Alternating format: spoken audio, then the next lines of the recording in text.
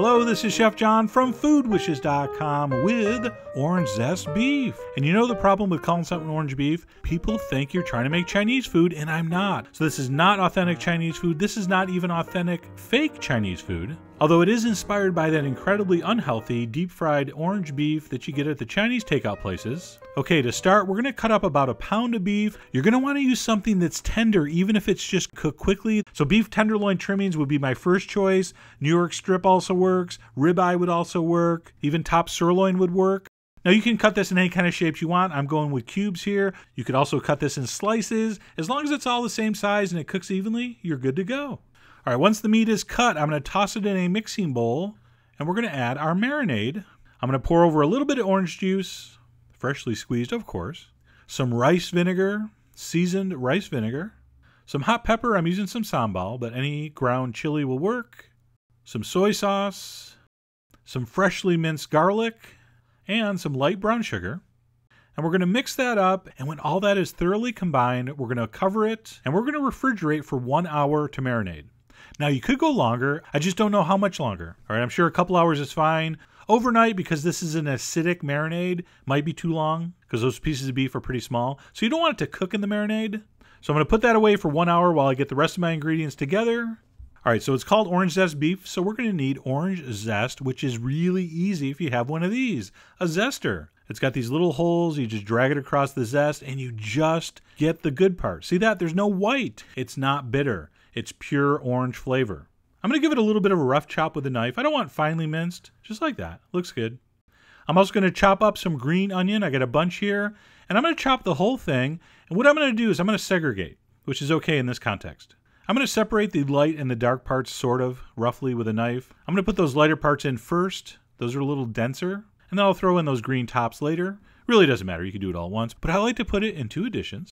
All right, an hour later, I was ready for the beef. So what we're going to do is we're going to take a slotted spoon and a strainer, and I'm going to scoop the beef into the strainer, but make sure I'm doing that over the bowl because I want to use all that liquid for the sauce.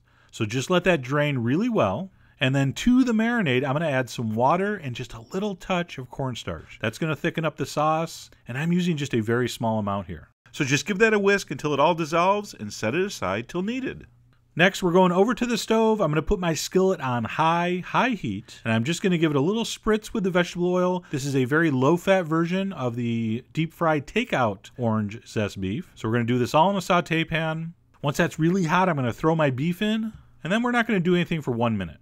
All right, 1 minute later, I'm going to give this a toss around. Now, you're going to see a little bit of browning, a little bit of caramelization. Not surprising. The sugars in the orange juice and, of course, the brown sugar are going to cook onto the surface. And it's going to look pretty good, and you're going to be getting all excited. But don't. All that stuff's going to come off into the sauce. But don't worry. It's supposed to be like that. So we gave it a minute. We tossed it. I give it 1 more minute. So it's been 2 minutes so far. I'm going to toss in the green onions, the light parts, and my orange zest. I'm going to cook that for about 30 seconds. And again, why you have to use a tender beef here, like a beef tenderloin or a sirloin, is because this is only cooking a couple minutes. And it just doesn't have enough time to break down. So if you're using things like rump roast or chuck, it's just going to be too tough. So we're going to stir in the zest and the onions. And again, that's only going to go for about 30 seconds. And then we're adding the liquid. We're going to dump that in. And don't be nervous when you first pour it in. It looks kind of weird, looks kind of cloudy. Don't worry. As soon as it starts bubbling and boiling and reducing, it looks like that, which is looking pretty good. And at this point, if you did save the green tops to your onions, throw them in now, because we're almost done. Because you're using a beautiful big wide pan on high heat, this is going to reduce and thicken really quickly. And as soon as that thickens and reduces and looks like that, turn off the heat because you're done.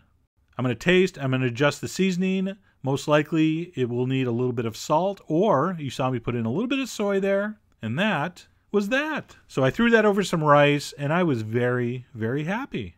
Relatively low fat, bursting with flavor. So I really think you're going to enjoy this as long as you don't think, man, I wish this was that deep fried beef that's covered in the spicy orange sauce that I get at that Chinese takeout place. Because if you're comparing it to that, this loses. Because generally deep fried anything is going to be more exciting to your palate than something that's just quick sauteed in a pan like this. And we know that, but that's fine. That's not what this is. It's supposed to be a super quick, relatively healthy weeknight dinner. And that's what it was for me. And I hope that's what it is for you. All right, so I hope you give that a try. Head over to foodwishes.com for all the ingredient amounts and more information as usual. And as always, enjoy